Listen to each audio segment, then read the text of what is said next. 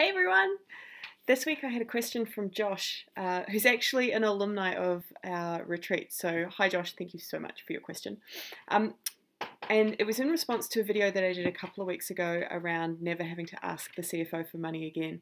And Josh's question went something like, how do we get the CFO to stop asking us to take 7% off year on year? So talking about the annual budgeting cycle and that annual productivity improvement request that comes through that says, cool, whatever you did last year, we need you to cut the cost of what you're doing by 7% or whatever the number is. And I replied back to Josh and I said, essay long answer in response is required. But I've got an offer for all of you that are watching straight up. So I'd be really keen to pull together a group of people who want to have that conversation about the strategies that we use. And so if you're interested, please hit me up, comment, message, email, whatever it is, get in touch. I'm looking to put that group together inside the next 2 weeks to have a conversation. Total freebie, just getting a bunch of like-minded people in a room and let's brainstorm through that.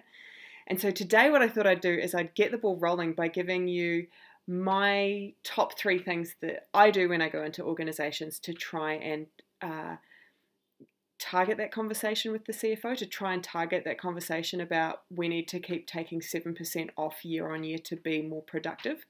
And so the 3 ways that I do that are pretty straight up. The first thing is I often tackle it as a productivity problem because that's how I usually understand what it is that's being asked of us. If somebody's saying to you, I want you to do the work that you need to do this year, but for 7% less money, and by the way, we want you to bring in more revenue, that's a conversation about doing more with less. It's a productivity conversation.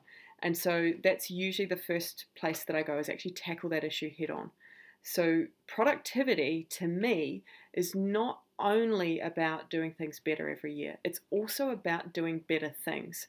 And so the head-on strategy that I will take is to start those conversations about what's important to our customers, what are they actually asking of us, what do they expect of us, how do we add value?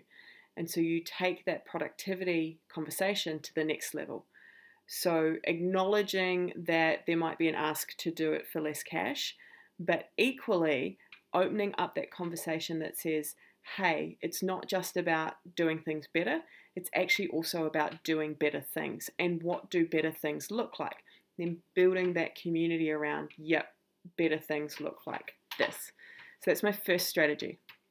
My second strategy that I use is what I would call bring holism to an organization. So often that conversation about take 7% off year on year is also attached to a functional siloed business unit.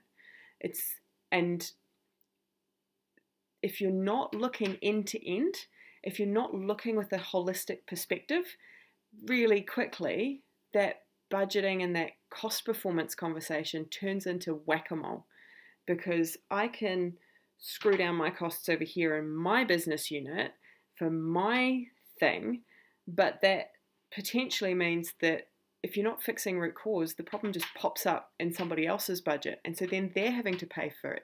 So the cost hasn't disappeared, it's simply moved. And that's that feeling of whack-a-mole where you get a hold of one and then it pops up somewhere else. So introducing conversations, tools and techniques that look at holistic views, end-to-end views. I'll talk about end-to-end from a customer's perspective. Introducing those conversations, really, really critical too. The best example that I've got for you today is probably if we were to look at a bottom-up budgeting process that says operations have a chunk of money, finance have a bucket of money, the IT team have a bucket of money, we've got a product development team that have a bucket of money, and each of those budgets need to perform better by reducing 7% on each of those things.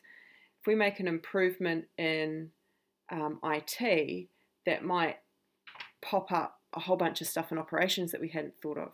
But because we're not looking holistically, we don't see that. If you were to flip that 90 degrees and say, well, what does it actually cost to deliver this particular product all the way through end to end for the customer? So that's the IT component, the operations component, the product development component, all of those pieces together, the communications component. What does it look like to deliver that end to end for a customer?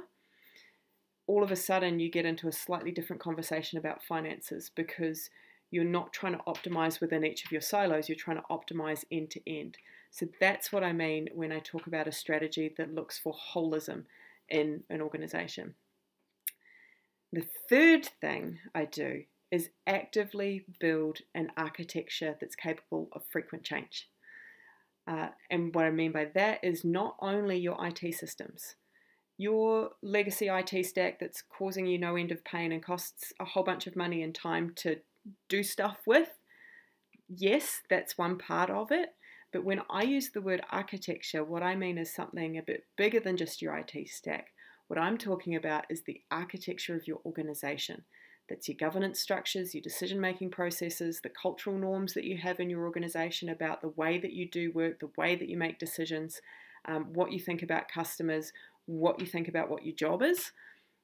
That component of the architecture also needs to be capable of frequent change, because if we're not careful, we can go and solve the IT problem so that we can do a bunch of stuff much more quickly. But it goes back to that first problem around, if you're feeding trash in the top of the stack, you're just doing more trash more quickly.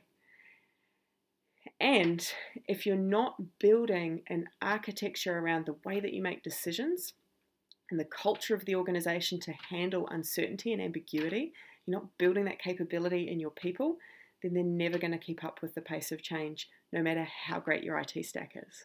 So those are my top 3 strategies. I wanted to open the conversation today. As you probably guessed, that none of them are silver bullets. None of these things are quick fixes. This is a long-term entrenched way that we've been managing organizations for years, and it will take a little bit of time to get through that.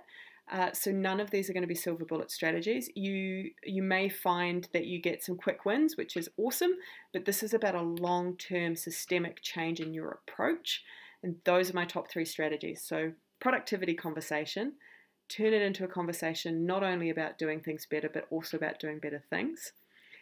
Holistic views, end-to-end views. Try and start to bring together those holistic pictures so that you're no longer playing whack-a-mole. You're actually having a conversation about the greater outcome, the greater good for the organization as a combination of all of your efforts rather than individual efforts. And then third is the architecture that's capable of rapid, frequent change. And that's both within your IT stack, but also in your leadership capability, your operational capability, the fact that your people are capable of understanding that they need to operate with greater levels of, or greater tolerances for uncertainty and ambiguity. It's the people and the culture and the decision-making and the structures stuff as well. Those are my top 3. If you want to be a part of the conversation, please send me a message. I want to put together that group just to jump on a Zoom call and have a chat for an hour or 2 about it. Really, really keen to, open the conversation. Those are my top 3 strategies.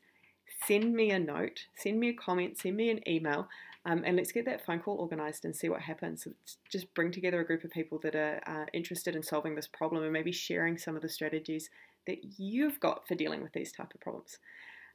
So that's it from me today. I hope wherever you are in the world, you're having an awesome, awesome day, and we will see you again very soon. Have a great one.